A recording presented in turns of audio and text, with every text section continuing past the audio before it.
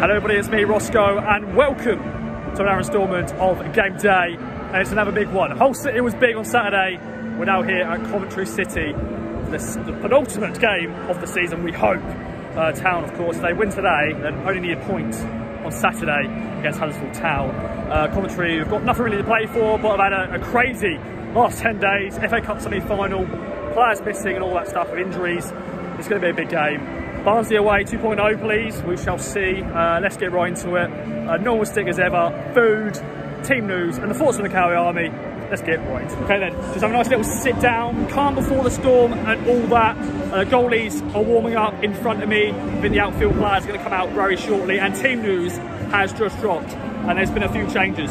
Big news, Leif Davis starts, which I think all of us are happy about. Of course, he came off injured in the Hull City game, but he starts from the off. Happy days indeed. The changes are as follows. George Emerson comes in for Luke Wolforden. Mike Hutchinson starts, which I just wanted to mention because that's great to see. Kiefer Moore comes in for George Hurst. I think that is what I expected. Kiefer Moore back-to-back games, probably not, off the bench, and we'll see what happens. Nick Broadhead starts, which is great to see as well. Wes Burns also starts, which is good to see as well. But yeah, Nick Broadhead comes in. So have a little look-see. Comes in for Connor Chapman, who was my first goal scorer for today. So that ruins that. But yeah, Nathan Broadhead is back, and the rest is as you were, basically. So there we go, team news in the bag. And I've got my food. I went into the press room and I got told what was on offer. An offer was a burger and chips. Now, controversially, I decided to turn down the chips because I had some chips earlier and I thought, I can't do two bit of carbs. So I've gone for the burger. There it is in all its glory. Bit of salad, bit of cheese, bit of ketchup. That will do the job, I'm sure. And I'll give my rating very shortly because I have a feeling it's going to be pretty good. Little peek behind the curtain. I had a steak a few hours ago, so I'm going to be eating a lot of meat tonight. I had to get ready for this 9 minutes of football. So let's get right into it. Let's get this in my belly. Okay, ladies and gentlemen, countdown kick-off is nearly here. There's the blue army behind us. The burger is top notch. Let's get into the action. Cantal, get the win. Let's do this. Blue army, sing your hearts out. Let's go. I don't know what to say because Ipswich Town have beaten Coventry 2-1. Was one game to go and Town could be in the Premier League. Oh my word. I think we're lost for words. But honestly, mate, never in my wildest dreams did I think that on the last day of the season we'd need a draw. Do you know what I mean? I didn't think we'd be here. This is silly, isn't it? It's so silly. I've got to pinch myself. We're alive, yeah. It's not a dream. It's not a dream. All right then. I mean, up and down moments. Honestly, it was one of those games where that sort of halfway through the first half, Coventry had all the ball. I've checked the possession, they had about 68-69% possession. Absolutely silly, but we saw it out with a bit of grit. We have the setback of them getting the equaliser. And then Cam Burgess, oh no, all people, Cam Burgess could have just fired us to the Prem. What is it? What's going on? You don't check different players you think could do it, but then big Cam Burgess. I mean, big Cammy Burgess. I always said he was the best finisher at the club. I've always said he was an absolute fox in the box. Never really meant the opposition box. But my God, look. Those scenes, man. Honestly, 11 minutes of bloody added time. Felt about half an hour. And then when that full-time whistle went, that away end.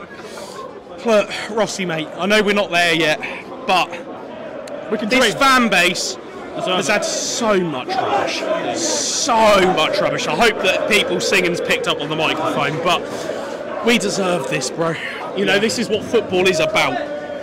Get down to Portman Road on Saturday. If you can't get a ticket, get down to a pub in town.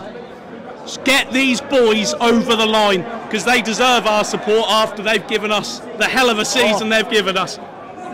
Bloody hell, man. Nights like this, it's what it's all about. 1 to go, 1 point needed. Keep believing. We're nearly there. Up a town. Well, Darren, I don't know. I'm just exhausted. That game was exhausting. They got over the line, made it 2-1. Thoughts on that one, my friend? It's just overwhelming relief. Do you know, all evening, I haven't been able to stop thinking about 2005. When we went into that final day, level on points with Wigan, and our goal difference wasn't quite as good as theirs. And I thought, if we lose tonight, it's a repeat of that. And I just thought, please don't do that to us, please. And to not only get the the point to get ahead and not be in that position, but to get the win tonight and take the pressure off of Saturday. Oh, couldn't have dreamt for any better, honestly. And of course, it started perfectly. Keeping Moore making it 1-0. Yeah. Come back in team 1-0, and then they equalised. That was Bloomers, by the way. He'll make an appearance soon. I think that must have been but yeah, mate. Like the game, it happened. We won the game. It's just about the moment right now. Yeah.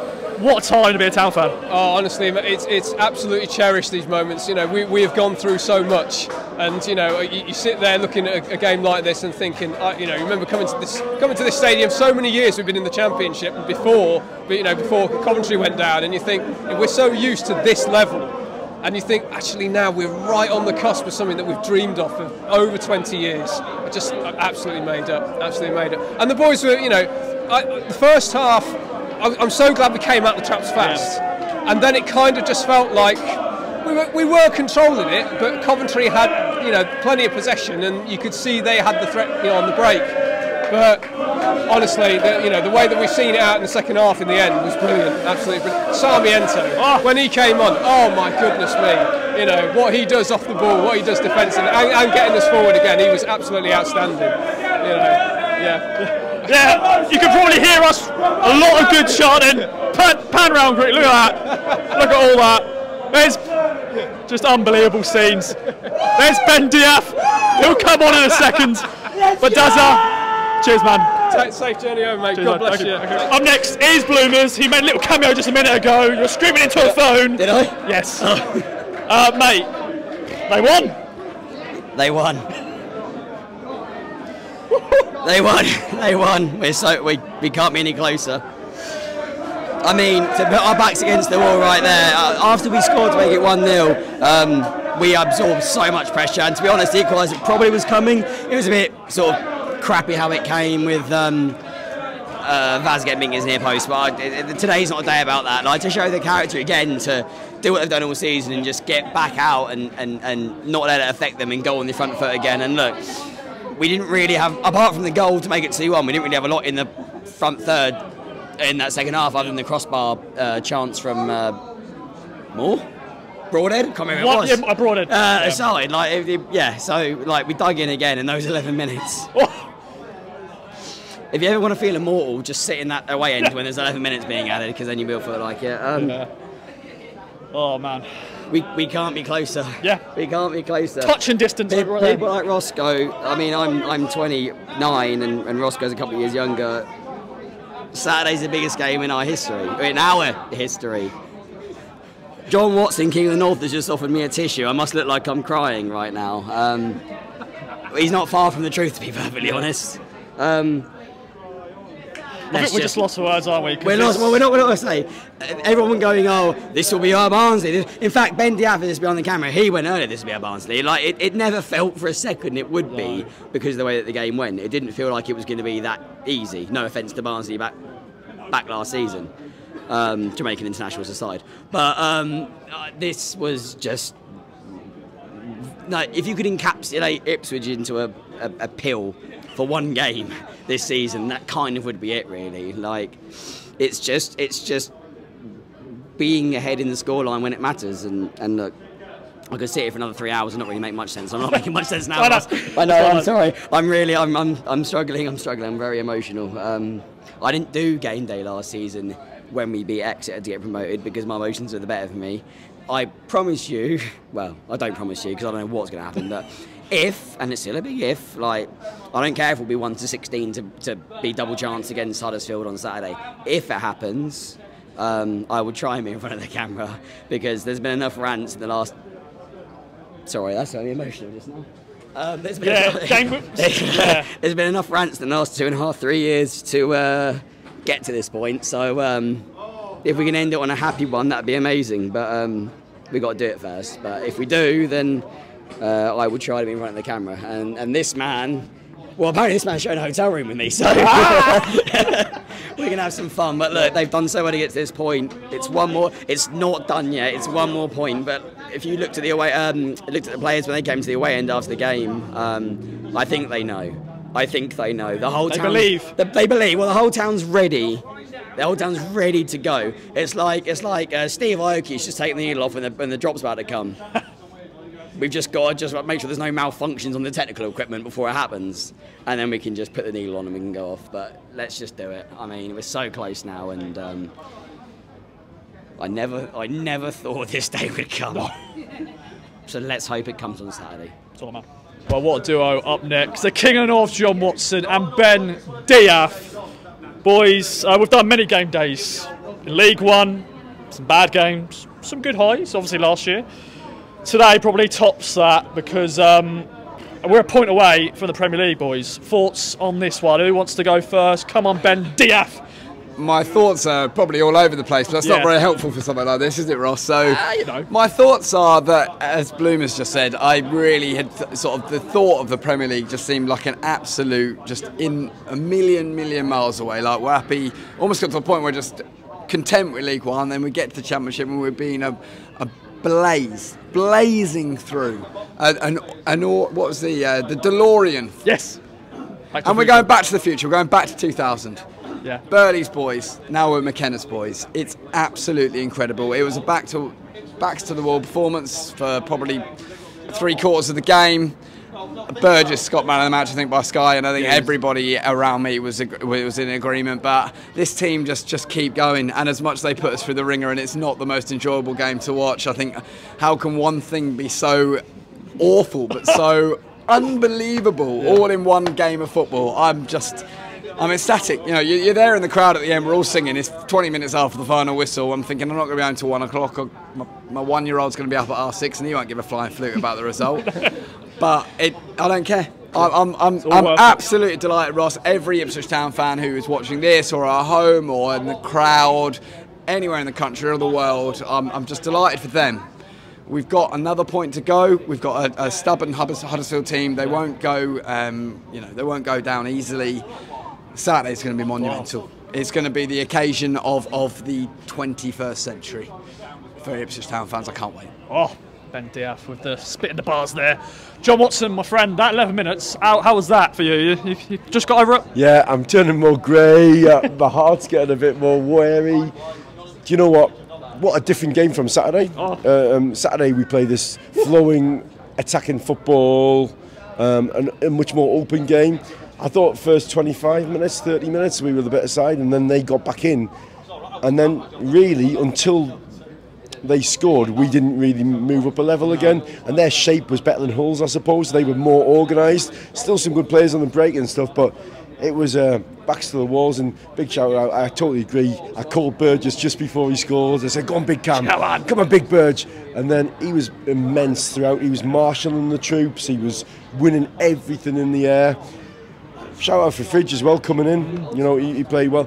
You know, Caden Jackson came on his part. This is a squad that we need to be proud of, not just the team. I liked at the end as well, McKenna brought on Junaid Danash, and he just pushed him in front. And JD deserves that. He's been part of this team and part of this squad for the last, JD's been around a good while. Like Caden. It's the championship, when we, under the worst. Yeah, absolutely. And it's just so special because it feels like you dare to dream, we're almost there. We're not counting our chickens because, sport's got a funny way of sometimes throwing up things, but we've got to be confident going into our Portman Road, our kingdom with Sammy Morsey, and doing our stuff, because if we play like anything like we could and the fans are up for it, we know we can get that job done. So let's enjoy this moment. It doesn't feel like enjoyment tonight, it feels like relief more than enjoyment. Saturday I enjoyed the game. Tonight I've been a bit stressed. The guy in front of me, we were massaging his shoulders, he was just getting more and more tense. But terrific team effort, showed character and guts and determination as always. We've got that in abundance, haven't we? And when Sarmiento came on, some of his diving challenges, I love that about him. Just everybody put a shift in tonight, so let's just breathe, let's just wait, and then let's just enjoy Saturday. And let's not count our chickens, but it's going to be a good day. Come on, boys. Well, I'm having to lean here because just exhausted, ladies and gentlemen. I'm here now with the final duo, Chubster and Liam from Crew. Boys, a lot's been said, but I want your raw emotions from that win. Start with you, Liam. I can't walk. I don't really know what to say. I love and hate football in equal measure. I've always wanted to lose a bit of weight, and I wouldn't endorse people trying to go on crash diets by going through 90 minutes of hell, but I probably lost at least 20 pounds in that. It was bloody, oh my God, it was just, I don't know. I mean, we had more of the chances, but just, as soon as, yeah, we just, as soon as that equaliser went in, it was just like, oh God, not again, please. And then, obviously, we saw it out at the end, and well, I'm still annoyed with Coventry scoreboard for stop ticking. Yeah. After the 11 minutes had gone, they stopped ticking. I didn't know how much longer to wait, but we did it. Yes. We've got the 3 points, and now it's just a point to go, and we'll be in the Premier League. Oh, yes, Liam. Job sir. Yes, mate. We've seen lots of ups and downs. We have, haven't we? We have. More downs. Yes. More downs than ups. Yeah. But, yeah. Blues is now just saying goodbye. Bye, Bloomers. Bye-bye. Yeah. And here we are. 1 point. 1 point. Just a 1 point. 1 point. 1 point away from something that I genuinely thought I would never in my lifetime, 50 later this year, in my lifetime never thought I'd see Ipswich back in the Premier League. And we're 1 point away. I'm speechless. Yeah, it's no words. I think we've said so much about this team. It's such a special group, special manager. Well, special one. Special manager, special team. You know, we had many a conversation last season. You know, let's go back to last season. We were in League One. You know, we kind of towards the end of the season said we had a championship team playing in League One. What we didn't know was what level were we at, and you know. I think I've said this numerous times on the pod and on game day. I hope that we will be a mid-table team and challenging towards the playoffs towards the end of the season. We're second. We're second. Our championship team that was in League One is what we're now going to be starting to. Only a point away, but we're going to start referring to this team as a Premier League team, and that is just let that sink in. Bonkers. Just let that sink in just for a minute, because, like I said, I never thought I'd see it again. No. And here we are, 1 game away, and we're at Portman Road. What a special what a way place! To end it. What a way to end it! What to end a season where, you know, I love the Championship. I enjoyed us when we were in the Championship before. You know, there was always something. Yeah, I did. It was something for us to go for, especially in the better years. Daryl Murphy, all of that. Yeah. You know, unbelievable. Kieran McKenna, Mark Ashton, Ipswich Town. I don't know what more to say. I really don't. Bring on Saturday. Yeah, Liam, I can't wait for Saturday. I missed Exeter. I missed Exeter last year, my so son missed Exeter as well last year. So Saturday, this is going to be immense, and it's for everyone. It's been an absolute effort by everyone, the supporters, the team, the coaching staff. I mean, we deserve everything that has come to us this season, and I'm lost for words. So let's just bring on Saturday and let's get it over the line. And let's start punching the big boys in the face next season. Come on! So, man, thanks again for watching Game Day. And, yeah, bring on Saturday, ladies and gentlemen. We're done. Bye-bye. Up to town.